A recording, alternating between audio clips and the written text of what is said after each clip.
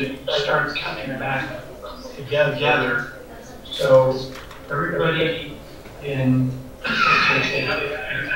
you can finish up your conversation or your sentence, whatever, and make sure that when you leave Google Hangouts and go to Zoom, that you can remind something. And,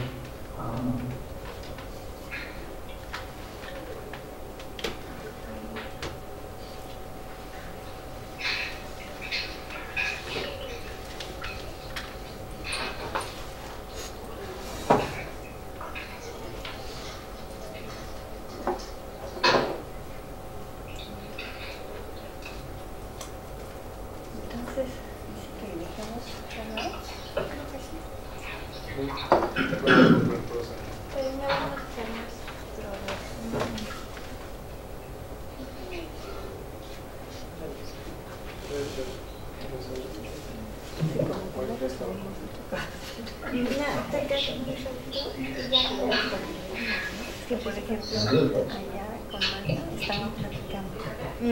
Pero es que pues la cosa está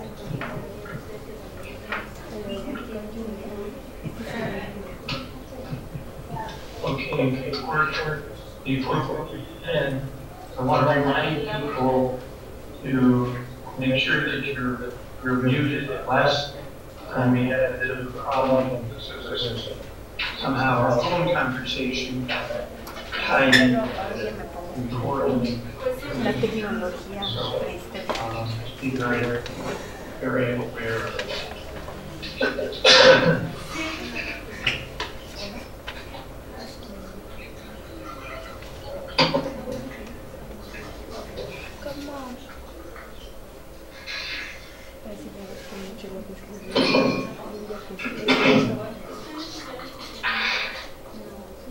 Que admiro a los niños, tengo que reconocer que son niños.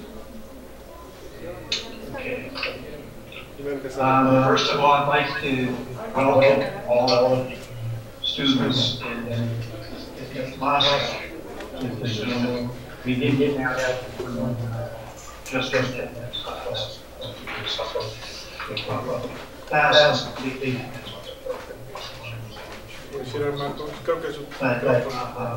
welcome to Zoom. And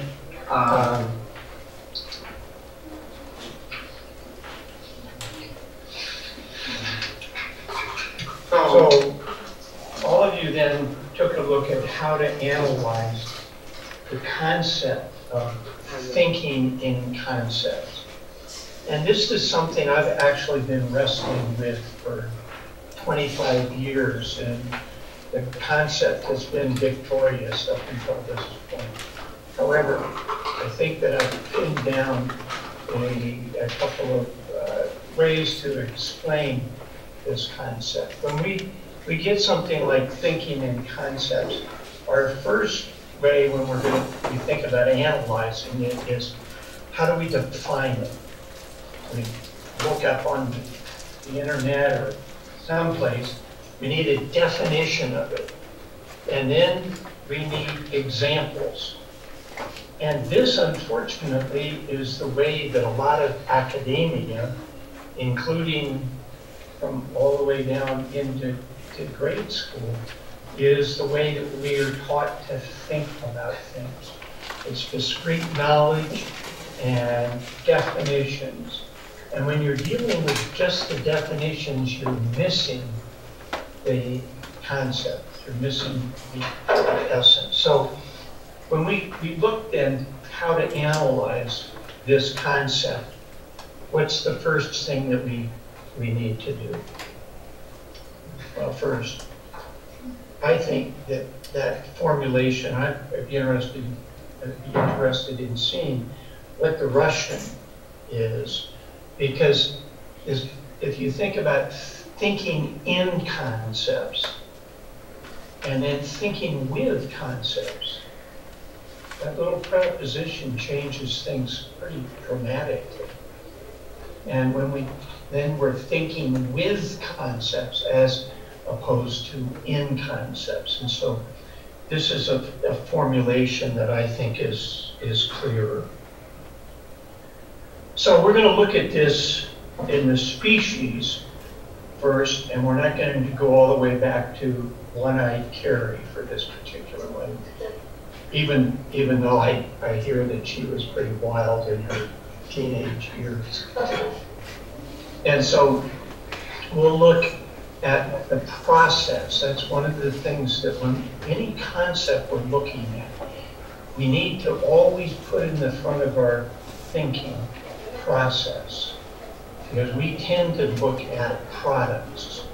And if you look at manifestations, in doing that, we don't get to the essence because the essence is in the whole process of development of something. And so, in looking at any process comes into being. We then need to look at how it comes into being. So, how did thinking with concepts come into being? And it's always important when we look at any concept to think about what came right before. We tend to start with the concept and don't look at what was right before it. And so looking at this then, what came right before thinking in concepts?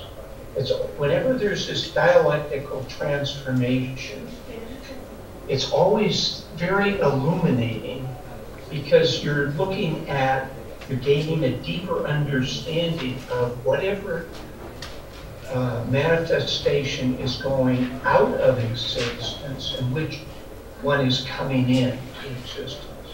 So Marx, when he was talking about the bourgeois revolution, said that by studying that revolution, we both gain a deeper understanding of feudalism and a monarchy, and we get a better understanding of whatever it is that's coming into existence. And so that holds true for any concept that we're looking at. So, as with Vygotsky, we'll look at the species and then look at the individual. And with the individual, we've studied what came before when we looked at thinking with complexes. And something that I just, in my reading and research for this presentation, came across something quite interesting, and that's on the anatomic development in the teenage brain. We tend to think of the raging hormones as defining the teenage years, but they do play a role, but it's actually a relatively insignificant role in terms of the adolescent's whole development and what's going on anatomically. There's three different things that are happening. One is myelination, and I'll go into that a little bit, but what it means is that energy is more efficiently transferred through the neuron, the axon of the neuron. The other is increased dopamine. Dopamine is a neurotransmitter, and we'll go into that a little bit. And a concept that was really quite interesting for me was the concept of synaptic pruning. We think about that when every child is born with the capacity to understand and process every sound in the human language. But if the sounds aren't in that language, then the neuronal connection for that sound gets pruned because it's not being used. And the brain is all about efficiency. And so we'll look at the synaptic pruning that takes place with the teenagers.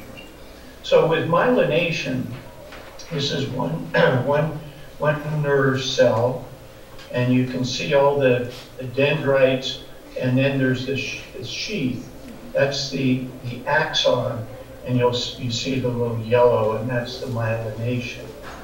And this gives a bigger picture. Almost looks like when I carried it, there it is. And in this picture, in the two circles, the first one is looking at a synapse. And the synapse operates by chemicals, different chemicals that are released, and those chemicals then are responsible for taking the message further along the neuronal network. And that's where dopamine comes in. Dopamine is a neurotransmitter, and so it helps with the transfer of information. And the second window or circle is for the actual myelination. And what it is there's something called glial cells that are a big portion of what's in the cranium. And they wrap around, it's almost like a fatty tissue, they wrap around the axon. And it's like insulation for a wire. So with the brain, from the very, very beginning, from what I carried, speed is always very, very important. Because speed and efficiency, if you don't have them, you're going to die. And so this helps the speed with which messages can go through the neuronal network in the brain. And this is an important change that takes place. And the reason that it's important is that the development of the cognitive structures for teenagers, a lot of it has to do with the prefrontal cortex, which is used for reasoning and planning and abstraction. And both the myelination and the dopamine during the anatomical changes in the teenage brain mean that more information can come up into the prefrontal cortex and be processed. And then this gives you a little picture of the neurons. I mentioned the dopamine and the serotonin. And serotonin, you can see down in the bottom that it's mood, memory, processing, sleep, and cognition. And that's one of the things with teenagers. I don't know if any of you remember back to, but it became increasingly hard to get out of bed and make the 7:40 bell at high school.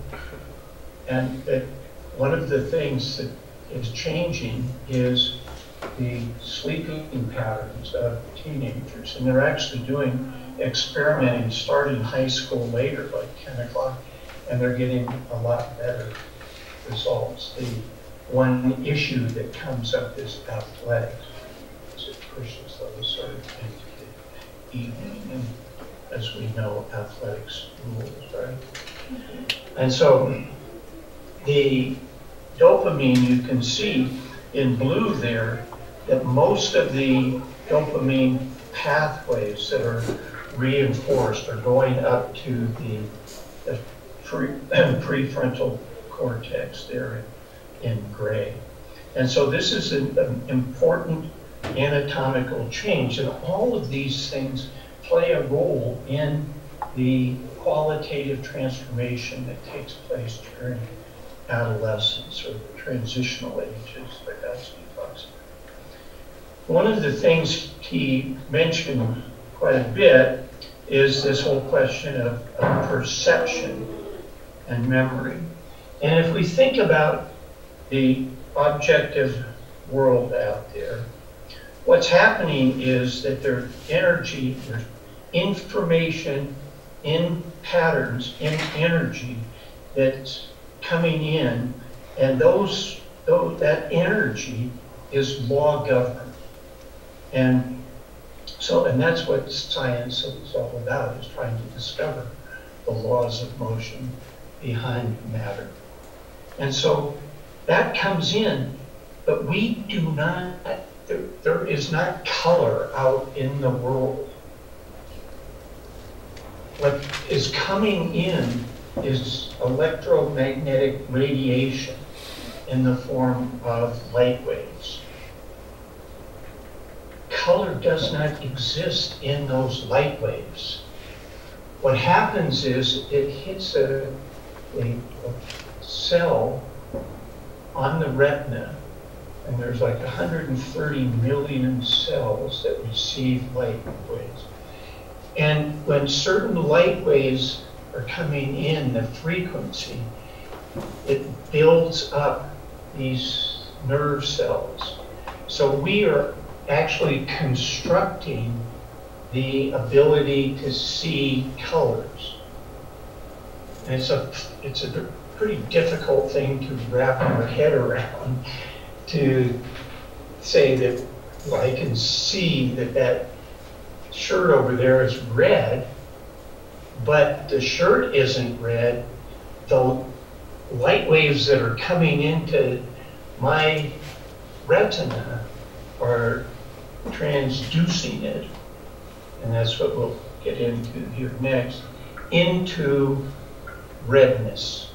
And so that sensing takes place in our, the five senses. And again, it's information, either chemical or electrical information that's coming in. But as it comes in, it's always changed.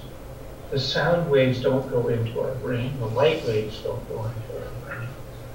The actual touch doesn't. Taste doesn't. Those all are sensed and then transduced, changed into the energy, the language of the brain. And so that's an important concept. And we tend to think about, and I think in one of the videos I showed how my thinking had evolved on sensation and perception. We tend to use those two interchangeably, but they're fundamentally different. The sensing, and then what we do with that information is the perceiving. So perception doesn't take place at the point of input at the sense organ. Perception takes place and is a creation of mental brain processes.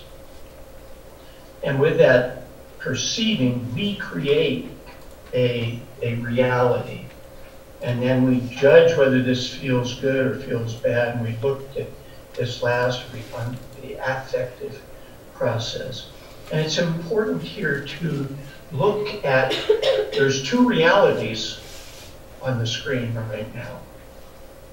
All right?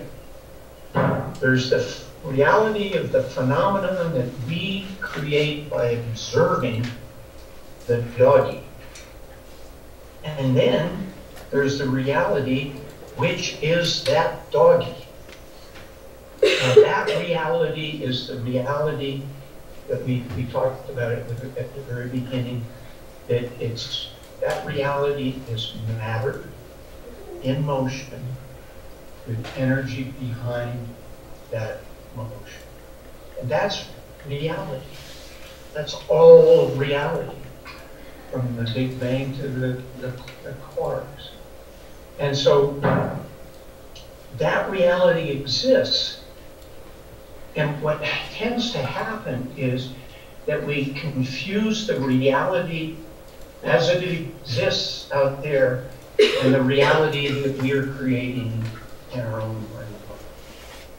So it's a big distinction, and this really gets to the essence of epistemological approaches, just looking at observable, and ontological, looking at the being of something.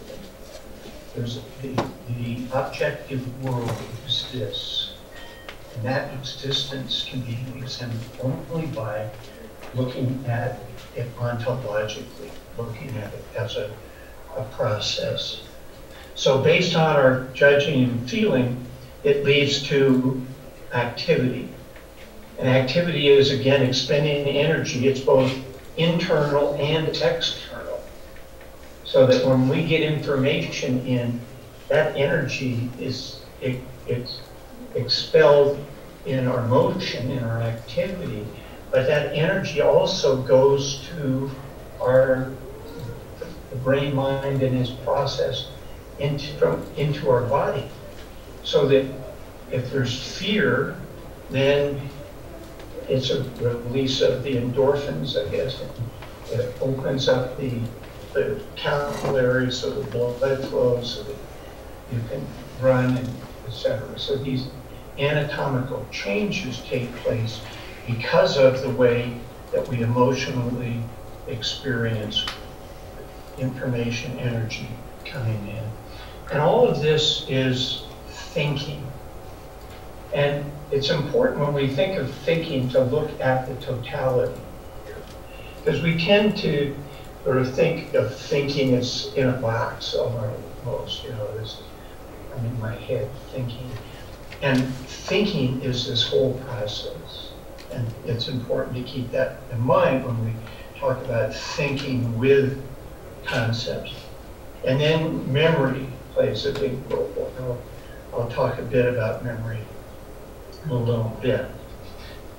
He talked about visual perception, and so we've got the light waves coming into the retina, and you can see them going back to the visual cortex. And one important thing about vision is very little of the light waves that are actually coming in are fully processed back to the visual cortex. That's inefficient. And instead what happens is the anticipatory priming we talked about last week, where the neuronal network begins already to push up the interpretation, understanding of the light waves, so that then you can act a lot quicker. We don't really, so it's a question too of, you know, how much do we see? And Betty and I were talking about see on the way over. It's an interesting concept. What do we mean by see? Is it the light waves? Is it processing? That whole visual sensory perception gets put down into a simple little word, see. What we actually see in terms of the amount of information that we are actually fully processing in our visual cortex is about the size of a coin if you hold it at arm's length. So it's a very small. That's what we're actually seeing. The rest is being filled in by anticipatory priming and the brain construction. We can't process huge information, nor do we need to. If we're staring someplace and there's a little motion over to the side, our attention is directed right to that, because it doesn't fit in with our anticipatory priming. And that's the way animals survive, is if there's the anticipatory priming, but if there's an error in that, you've got to attend to it and see what it is, because that's, you know then whether to flee or fight. This is a quote from Vygotsky on the seeing. So I'll let you read that.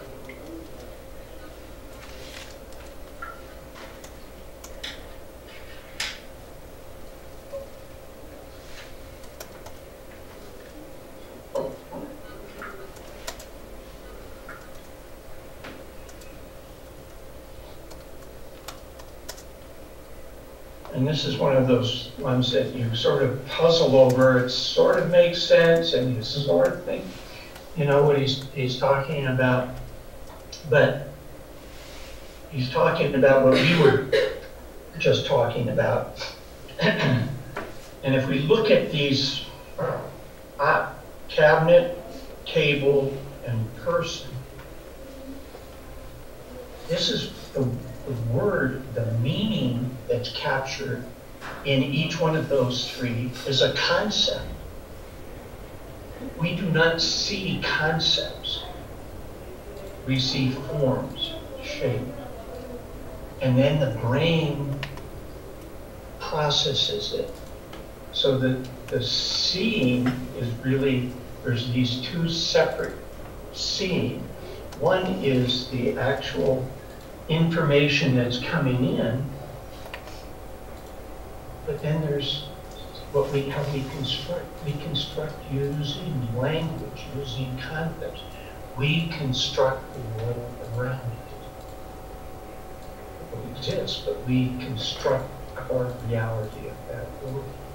And so that's where that seeing, that perceiving, he's right here pointing out the fundamental difference between sensation and perception. Sensation is the form, etc. The perception is what we do with using language. So memory. How does memory work?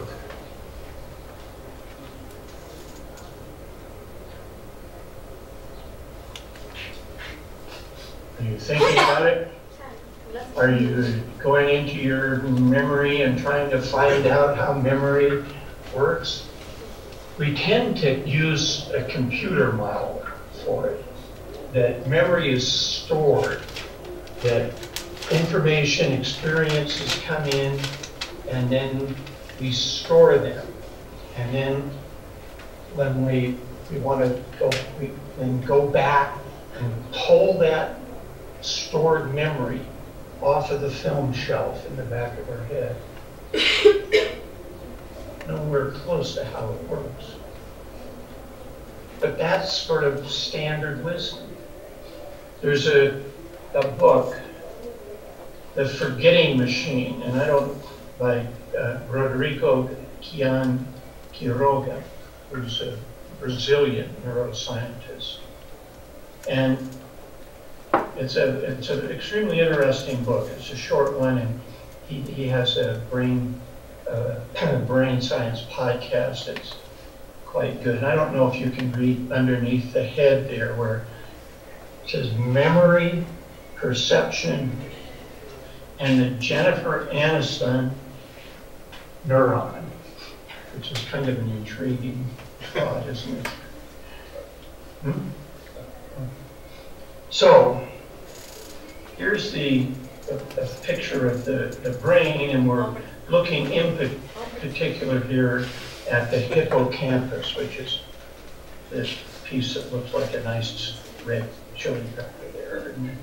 And and then you can see the amygdala is right next door. The hippocampus is a place where short-term memory is stored, and then it's processed into the prefrontal cortex. In the hippocampus, there is a patient whose initials were HM. Sometimes I think it was me. Sometimes my short-term memory is not working. And he had epileptic seizures that were so bad that he couldn't function. So they went in and took out the hippocampus. This was about 50 years ago. And he had a good memory of things that occurred before the operation. But afterwards, you would meet him, and then 5 or 10 minutes later, you would have no memory of him whatsoever. So there's all kinds of studies done on HM and the hippocampus. And so one of the things that Quiroga points out is the limits of brain imaging. There's a lot that we see in educational literature. This is the reading circuit, and this is the memory circuit, and this is where fear is a circuit for fear. And the brain doesn't work like that. And what they are capturing on brain imaging is very high up in the neuronal structure. So they're getting these sort of gross approximation of what's really going on. But they're using those gross approximations to dictate how children should be taught to read. And so it's research, brain science has shown, based on putting a child into an MRI machine, showing words, and then looking and seeing what goes on inside the brain. The next day, the same child with the same words goes in, and it's completely different because it's at a macro level. But that's the field is enamored with brain imaging. And the problem is that you can't get deep enough in the brain to really register what's going on down at this neuronal level.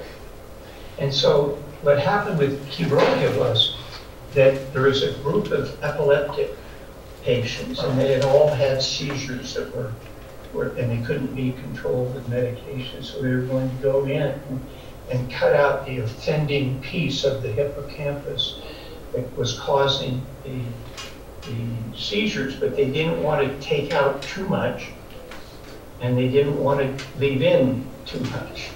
And so with these electrodes planted deep in their hippocampus, they were able to register the neuronal level. Well, what Quiroga did was went into the hospital and took advantage of the depth of the imaging that was taking place. And based on that data then developed the theory. And one of the things that I found very interesting, and today said some of the other mathematicians can explain it in some time. Quiroga says that the data was always there. They always could see this data, but they did not have the mathematics to figure out what that data was revealing. And so it's an interesting concept, this more than 2 + 2, which is a stretch for me. So then how does this all fit in with what we were talking about with the conceptual neuronal network? So what Quiroga did was take his computer and show just a whole bunch of different images and then see whether anything lit up. And with this one patient, he showed a picture of Jennifer Aniston. Those are all the ones across the top of her. I guess the others are Brad Pitt or somebody, and then other images. But every time a picture of Jennifer Aniston came up, his neuron lit up. And it didn't matter, how old she was, what hairstyle she was wearing. Every single time it lit up. Then he put the name, just written name, and that neuron lit up. And then he used a voice, and that neuron lit up. And in that little piece of it, you can see the multimodal way of processing. So that when we talk about the visual cortex, the neurons involved with the visual cortex are not just exclusively for visual, they also are part of a network that's bringing information in from the ears and the eyes, right? And so what's happening here then is that this is a neuronal network that has been established in this particular person, and it holds the concept of Jennifer Aniston. And then he did other patients and had had one with Oprah Winfrey at the Eiffel Tower, and then a neuron lit up for Oprah Winfrey, and then he would show a picture of the Eiffel Tower, and the Oprah Winfrey neuron would light up. And so we talked about this when we mentioned the very first words that humans had. It was at that point with meaning that they were creating concepts, and these concepts then became part of this whole conceptual system. And so what Quiroga found is that, yes, this is the way that our memory works and our mind works. It's based on concepts. So when we remember something, it's not like that we go back and retrieve it. It's a creation. Every memory is a creation. We don't have a film back there that we can index. It's a creation, and the creation is through all of these interconnections in this neuronal network. So that lighting up then at the very basic level shows how we put together this conceptual neuronal network. And it's through these connections of these synapses. So there's 86 billion neurons in the human brain. 86 billion. And so you can just begin to think about the connections that are taking place. And then this was another thing that Quiroga found. That's Luke Skywalker, and then Yoda and Darth Vader. And you can see where the arrows are showing that the Luke Walker picture is lighting up that same, that you can see where the concept is connected. And so, in the same with Yoda, you can see those connections where the arrows are. And so when we get information in, that's what our brain is doing, is making all of these connections, and it's instantaneous. This you can just imagine this is a neuronal network.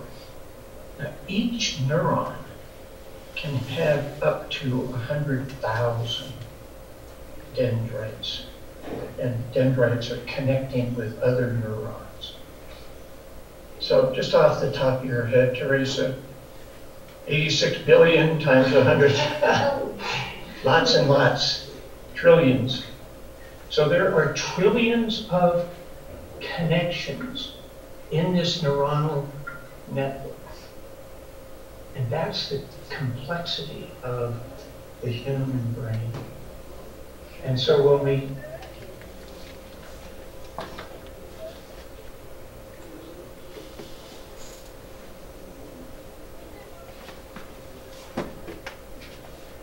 and one of the things, like perception, with perception we don't need very much visual information for us to create the whole picture. The same thing with memory.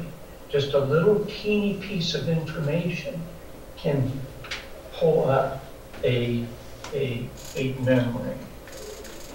And the thing with memory from the animal kingdom up to us is it's holistic. You take in the whole scene. You're not worried if a attacker is coming at you, whether the third button on the shirt is buttoned or not, or you're taking in the whole scene and based on that acting. And our memory is on the whole scene because we understand what's going on and need them to act. If you focus just on the details, lights out. But you think about how education uses memory. It's on the details. Memorizing discrete names, capitals of names of presidents, is discrete knowledge. And that's not the way the human brain was designed. It goes completely against it. And that's where you get this big divide between knowledge and understanding. Because the understanding is based on using the holistic memory brain process, as opposed to just discrete pieces of knowledge. And people can go through school regurgitating the definitions and the formulas and the equations, but not understand them because they don't understand how they fit into this whole conceptual system. And that's why we should focus in on understanding and not just knowledge.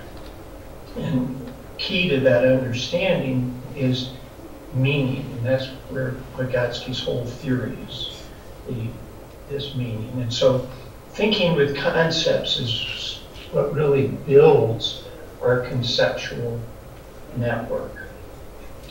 And then with meaningful languaging, and I'm not sure about that formulation, I'm still sort of working on it. It's not languaging, meaning through language use, but this is human languaging. So with human languaging, we move from thinking based on appearances to thinking based on essences. And that's a huge jump. Well, then how does this transformation take place in adolescence and Homo sapiens? If this, where in development of humanity was there this change from thinking on appearances and thinking on with concepts? And this is a key piece. We use this sort of as a capturing every species needs a guide, a neuronal network to set up for them to survive. So before we look at complexes and concepts, let's look at the etymology, and I'll let you read through that first one.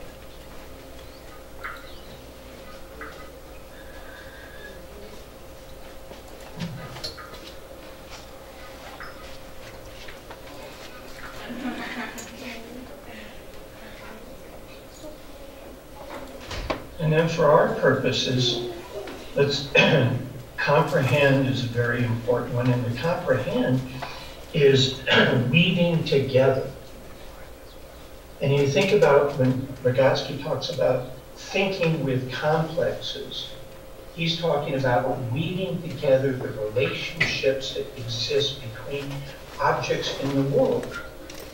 Initially, it was just their subjective reaction to everything was subjective, so a word could be used anywhere based on their own subjectivity. But with thinking with complexes, it's making relationships that actually exist between objects or actions. And that's that bringing together. So when words are applied to these manifestations, that's when we're really talking about thinking with appearances. And we've underscored throughout the seminar, just what Marx and Vygotsky talked about, that if essence and appearance were identical, there would be no need for science.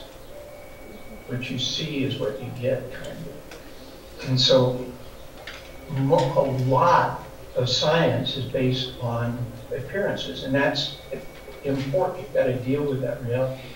But there's another side to it. To understand the laws behind it, you've got to look at the process.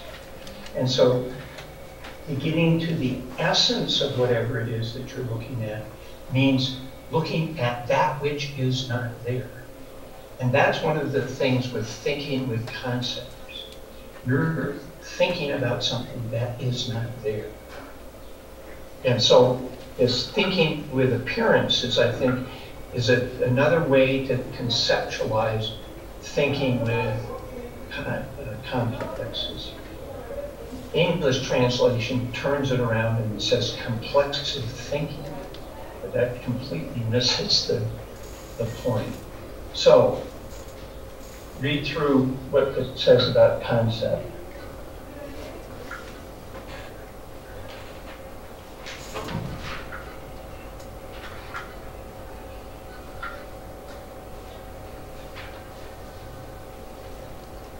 And for us, this is some abstract generalization, is to take in and hold. It's from conceit, and it also means to impregnate. But that's, take in the seed and hold it there for 3 months. And to grasp. And that's what we're doing with thinking with concepts, is taking in a concept and being able to hold on to that concept in your mind, brain mind, bring in another concept, and then think with those concepts, making comparisons, relationships. And so that's taking in and holding is a key piece. And so here, we're really looking at getting to the meaning of something and the understanding its essence, its whole process. And so thinking with essences then is, again, another way to think about thinking with concepts. So how do we get from within the species? We talked about the fixed visual field and how language helps to break humans from the fixed visual field.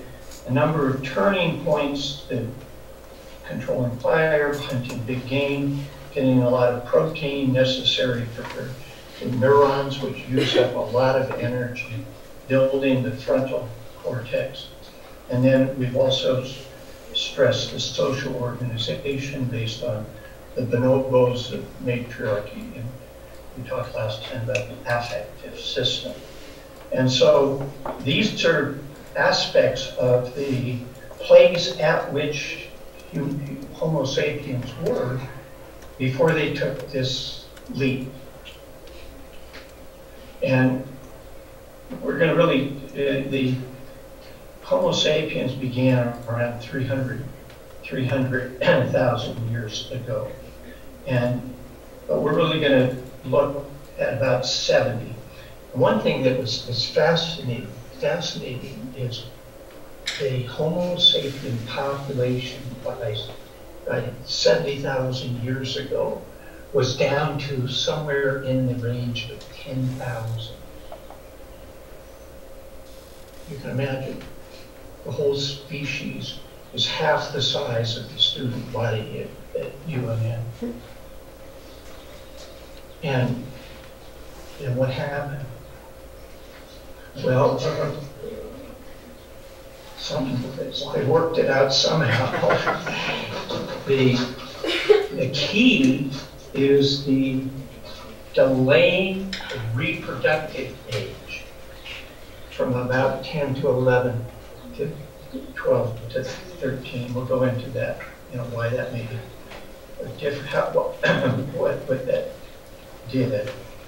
So really what it did was it created a time for what we would now look at as the teenage brain to develop.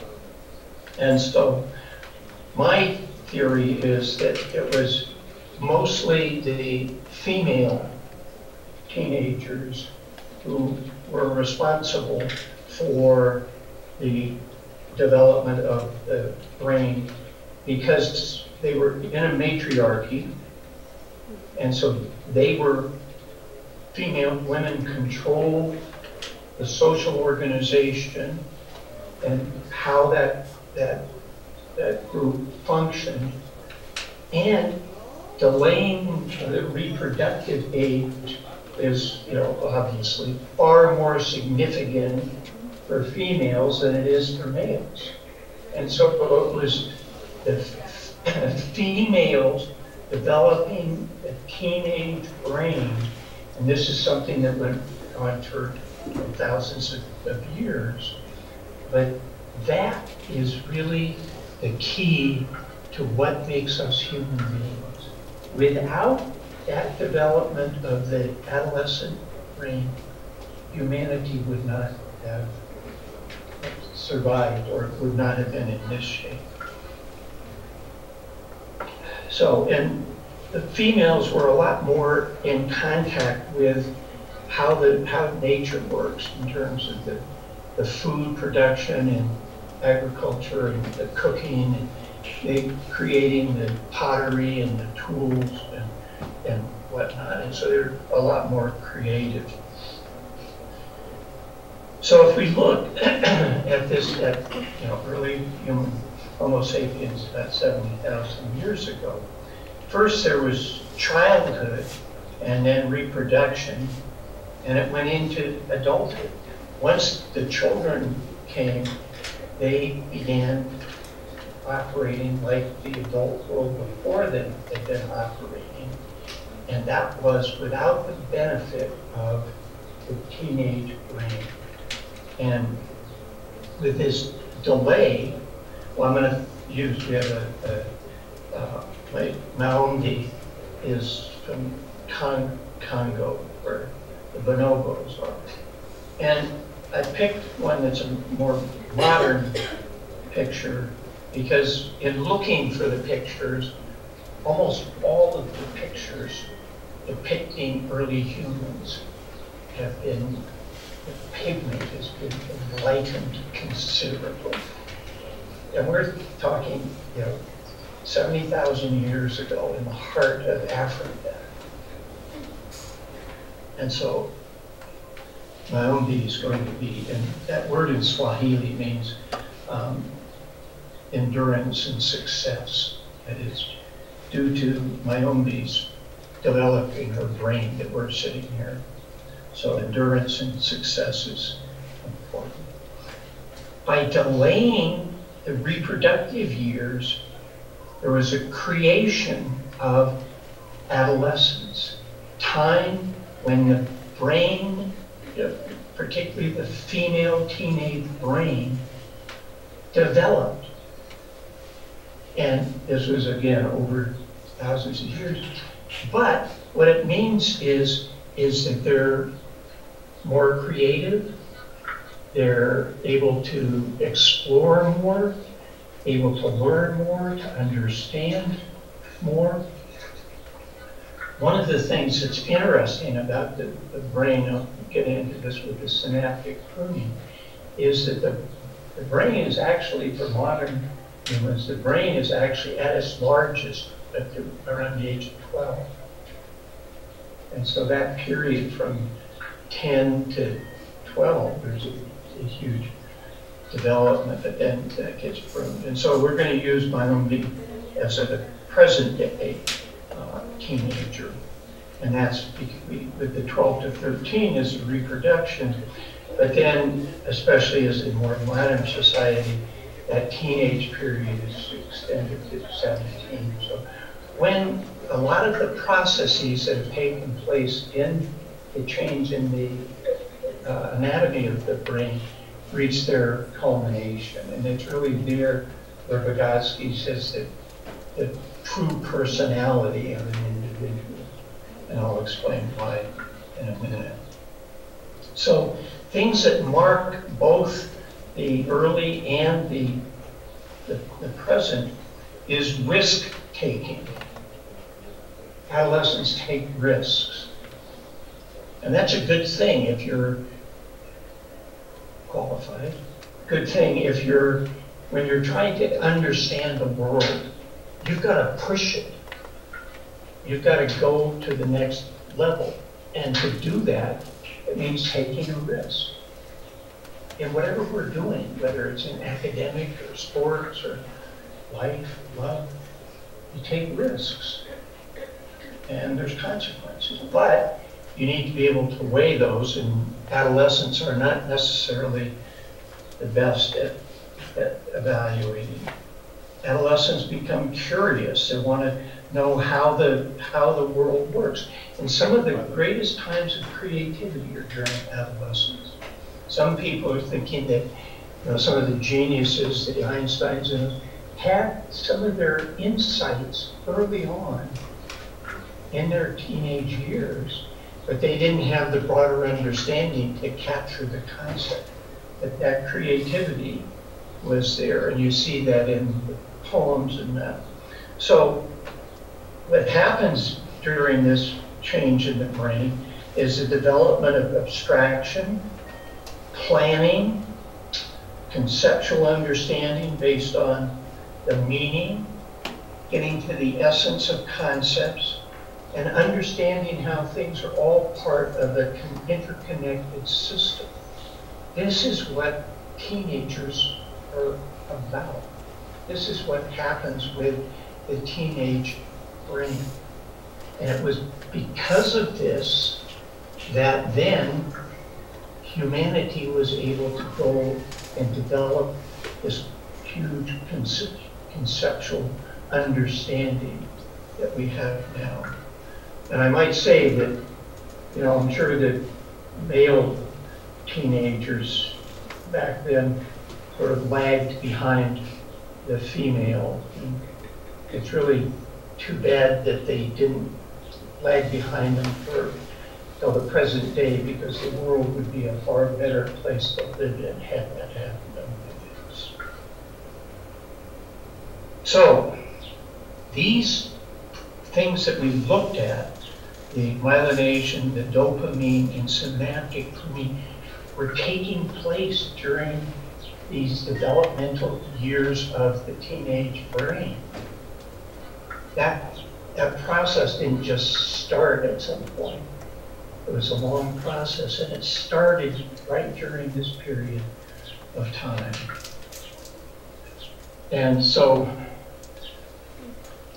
it's key to develop the development of humanity. Is it? Yeah. My screen is blocked. So we think about this, the mode of thinking. That's a pretty difficult one to, again, wrap on. What do we mean by a mode of thinking? Well, okay, so a way of thinking, so a method of thinking. But none of those three help out at all. The mode of thinking is the entire complexity of what we've been talking about. That the thinking with complexes, the humanity developing meaning, concepts, conceptual systems, that is part of what we're talking about with thinking. And that mode of thinking depends on a neuronal network. That's huge to our thinking. That's how thinking takes place, is this energy amongst the neuronal network. And so the mode of thinking that changes from the childhood is they have a structure, a neuronal structure that's based on thinking with complexes. But that neuronal structure is not good for thinking with concepts. There's a jump here. A completely new, well, not completely new, but a new neuronal network needs to be established for thinking with concepts. And so in adolescence, this mode of thinking shifts.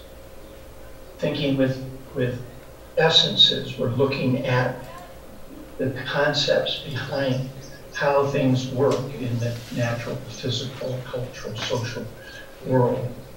And so the neuronal structure that's needed needs to be replaced a neuronal structure before.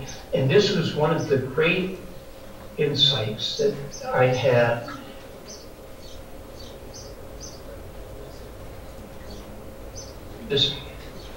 I've read, the number is pretty common that neuroscientists talk about this synaptic pruning that's taking place, but they don't explain how and why. And if we take what Vygotsky was talking about with thinking with concepts and think about a neuronal system based on thinking with concepts, those neurons and connections that are needed for thinking with complexes are not needed for this new neuronal network. And so for the efficiency of the brain, those are pruned away. And so it's taking Vygotsky's thinking in neuroscience and coming up with an explanation. Because the synaptic pruning, it's not just getting rid of synapses that weren't used, it's getting rid of synapses that were used very much in childhood and thinking with complexes. But it's not, they're not needed, and so they're pruned away. And this synaptic pruning, it really, I think, illustrates one of the big issues with adolescence, and that is the pruning starts at the most basic level, which is where you imagine. And then it goes through the brain. It goes from here, it would be, from the right to the left. It's in the prefrontal cortex is the last place that the pruning takes place. So what happens is that adolescents get this pruning that's taking place and maybe increasing their risk-taking, but they don't yet have developed the judgment that comes from the prefrontal cortex to make wise choices about whether to take that extra drink or I don't know what's in this pill, but let's find out. And so those kinds of risks we see. And one of the things with the dopamine in the adolescent brain is it's a lot more susceptible to addiction because the judgment that can prevent the addiction has not yet developed. And so there's a strong addiction in adolescence, and that's why it's important that they put off wildly experimenting with things that they don't know about. So, like sex. So, this is, I think, a good example of how Vygotsky supplements neuroscience, this synaptic pruning. And just quickly, it's interesting to look at how the concept of personality and worldview fit into the way we were looking at affect. In the same way, the concept of self really comes from others. It doesn't start with the individual, it starts with the others, the family. And it's through awareness of others that then individuals become aware of self. And that's a key piece of what he means by personality, is this concept of self. And so that concept of self comes from others. There's that intersection, and then the child takes on and begins developing that awareness of self. And this is really pronounced during adolescence. because a key piece of thinking with concepts is that you're able to create a concept of somebody else having a thinking process. They're very concerned about what somebody is thinking about them. And in thinking about other people thinking, they also begin thinking about themselves. And they become very introspective. And so there's this process of developing one's own identity, but it's also very much tied into a social belonging. The big thing they want to also do is to, in showing the independence, break from the parents. I was talking to my daughter, and I mentioned I was going to be doing something on this, and the trauma of the teenage years. And I was thinking about it in general, and she was thinking about it, the trauma that she caused to me. And I told her that my synapses have been sufficiently pruned that I don't have any remembrance of her turbulent teenage years. Now there's this, so this is Vygotsky's saying this is key to understanding adolescence. So I'll let you read that.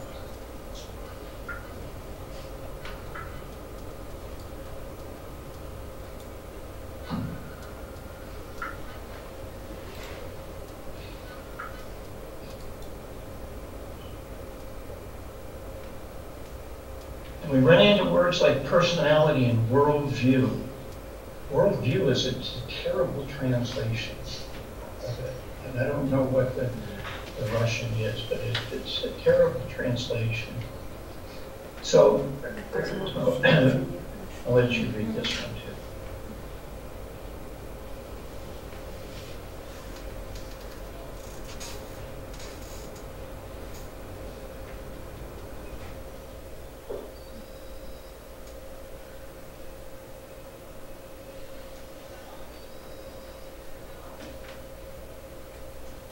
This is an important clarification because we, again, like we were talking last time, that adults ascribe emotions to dogs or football team.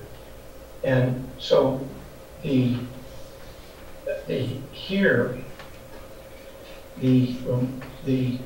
personality, we ascribe this to an infant. She has, her daddy's personality at 4 days old. And so he's not talking about those internal, he's talking about the social personality. And that starts with, in utero, in terms of social cultural effects on, physical, on the in utero development. And then at birth, it's immediately within this context. And that context and the social interaction, those are the seeds of personality. But the real personality, in Vygotsky's sense, doesn't come about until somebody understands their own thinking process and understands themselves as an entity. And that then is a cornerstone for the concept of personality. And so that's why he says that that's personality in development, but then it really starts to become what he's talking about, and that is an understanding of self in the adolescent. And raised, I think, again, on abstract thinking. And it's important to think about concepts like abstract thinking. Vygotsky says that adolescence, the child, the youth, is really beginning to use abstract thinking. And it's not that we've talked about chickens using abstract thinking and being able to generalize. and generalizing is abstracting. So there's abstract thinking that's taking place in terms of generalization throughout childhood. But he's talking about understanding your own thinking processes so that you can begin to control that. And that's a level of abstract thinking that you can't have if your thinking is still thinking with complexes. So it's always important to, there's no, the process that it's, doesn't just all of a sudden become, it's a process of development. It has the seeds, but its manifestation may be, in its true essence, may be down the road. So, again, with worldview, I'll let you read this, and then we're almost finished here.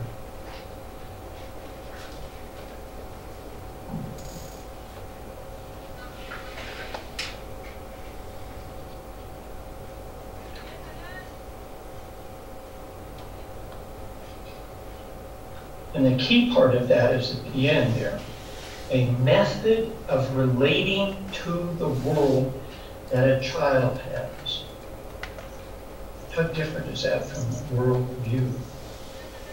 It's interacting with the world, and through those interactions, seeing what's good, what's bad, what works, what doesn't. That is their activity in the world, and the feedback from the activity in the world. It is their worldview. And again, if we look at this, it's in the context, this activity is in this whole context. So next time, we're going to actually do video 11. Sorry if there was some confusion. And it's really sort of wrapping up everything. And I want to just very quickly go through 2 slides I didn't get to last time. And Freud brought this up in a question, and that is the zone of proximal development with an artifact, with a book, for example. What's the relationship there? Because, you know, is there a zone of proximal understanding there? And I would argue very strongly, yes, that again, if the book is too complex, like Vygotsky, then it's difficult that there's a big zone of proximal understanding. And I'm just beginning to navigate that big zone myself. So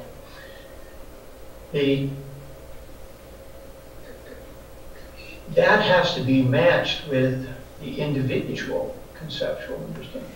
So when we give reading out to students, we have to take this very much in mind, but we don't. We assign the same book to every single student, and usually it's dictated by some board someplace that thinks that you should read Dickens in 10th grade, or in books, even the one was Scout, and To Kill a Mockingbird. Yeah, to Kill a Mockingbird. It's difficult. I started reading that with my daughter. That language. So it's very important that we keep in mind this whole concept of conceptual understanding when we choose our reading. And this is something that Lindsay brought up. The constitutional characteristics of the person, and generally the personal characteristics of children, are mobilized by parashivanya, are laid down, become crystallized within a given parashivanya. And she asked about the word crystallized. And I asked Natalia to look in the Russian. And because I forget the metaphor you were using, whether it's like a diamond to cut, or it's firm, or, you know, small crystal. But in the Russian, it means clear. crystal clear.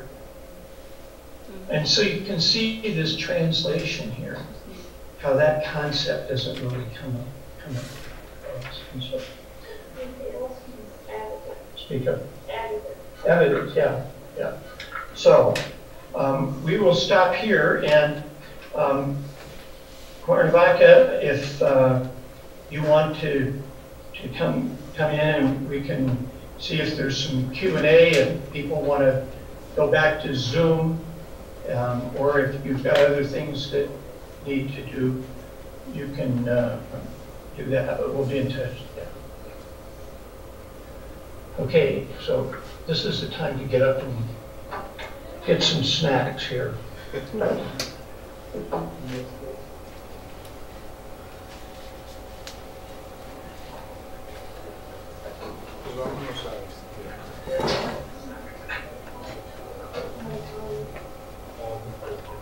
Vámonos a Cudi. Vamos a terminar la sesión, pero para decirlo a todos.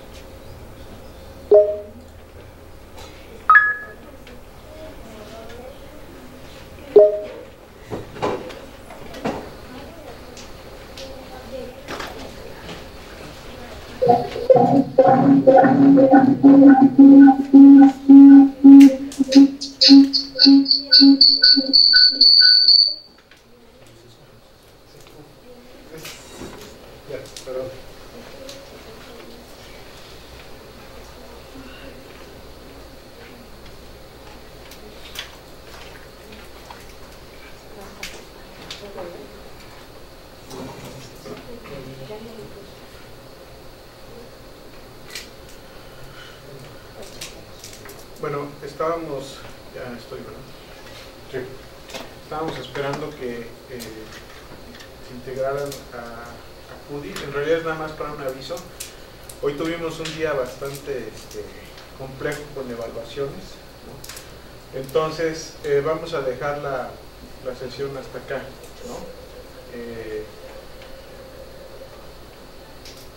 Y bueno, pues ya nos recuperaremos en la siguiente. Pues terminaríamos por hoy, y pues ya nada más mandaría un mensaje por correo.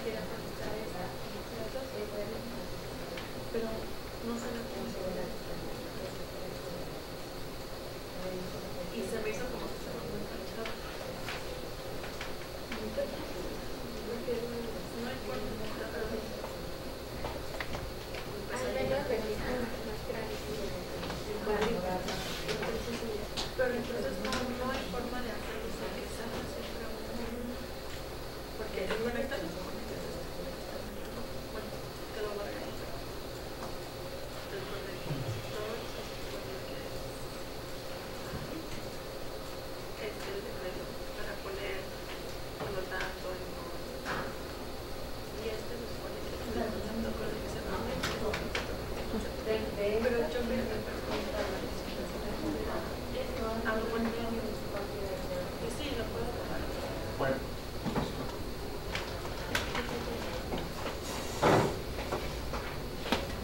Oye, un poco la respuesta, cómo me abordó. Sí, como que va empezando.